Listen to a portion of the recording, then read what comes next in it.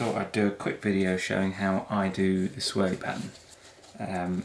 So I just saw a video from Broken Arrow Pottery showing a way of doing it with 2 fingers, but I've always done it with 3, 2 on the outside, 1 on the inside. So I thought I'd just hop on and do a really quick demonstration of it. Not going to do a great job of centering this because this is going to be sacrificial, but very quick cylinder.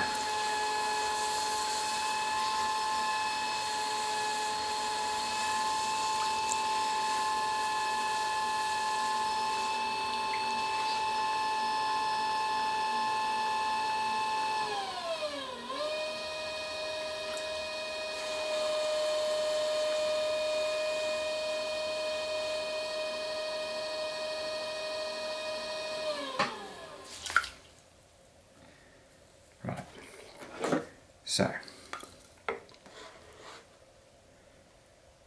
the way I position my hands is 1 finger on the inside, 2 on the outside, and the pressure comes just from the inside finger. The outside finger's support, and you bend it out and then move up the clay like that. And you want to get 1 pattern per rotation.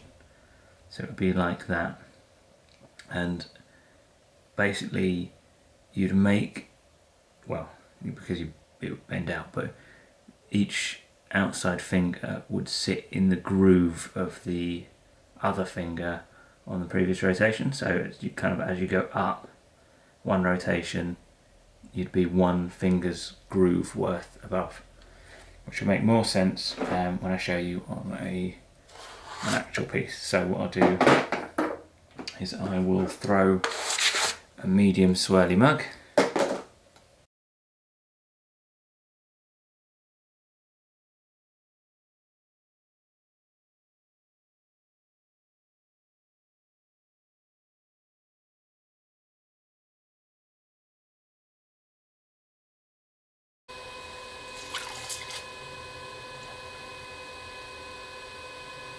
so again what I would do, triangle turning tool, just neaten up the bottom,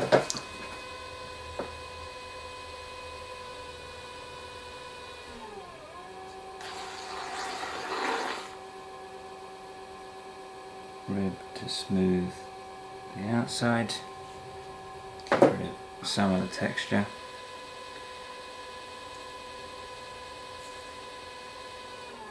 Get the walls nice and saturated.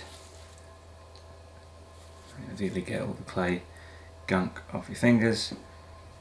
That position, fingers on the outside supporting, finger on the inside bending out, and then once you hit the right amount of bend, move your hands up together. You want to release the pressure slowly on the last one before you get to the top. You don't want to have it at full pressure because you will throw the rim off completely. So release as you get to that point, and then what I do is I bring the 2 fingers together and compress, and compress and center the rim. See, firstly, you want your mugs to be round anyway. Well, I do. I mean, you can have them wobbly with character, but it's much nicer to have the rims round, and much easier to trim if the rim and base are centered together. So I'll do, and then that will go in the Giffen grip and be centered, whereas if you don't release the pressure, the whole thing will go sideways at the top, and there's not really much bringing it back at that point.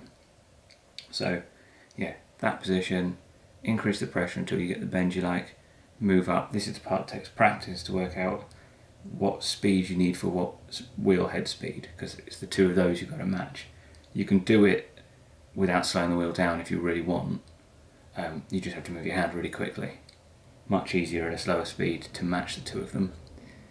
And then yeah, as your top finger reaches the rim, release the pressure slightly to the point that when the inside finger reaches the rim, you're not really bending it out anymore, then compress it between the two fingers, and then I leave it on a bat overnight to firm up a bit, and then I kind of burnish the outside smooth, because again, you know, there will be marks from your finger, and they're much easier to get them out there than any other point once it's leather hard.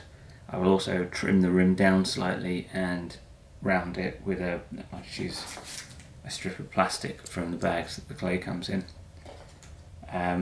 You can do it now, but I find that they stay rounder, and then if they're still on the bats, you can trim them perfectly easily the next day, and you get a better rim for it, just because the clay at leather hard burnishes really nicely, but also you can trim it to razor sharp if you wanted to, whereas throwing it like that and getting it round is a bit trickier.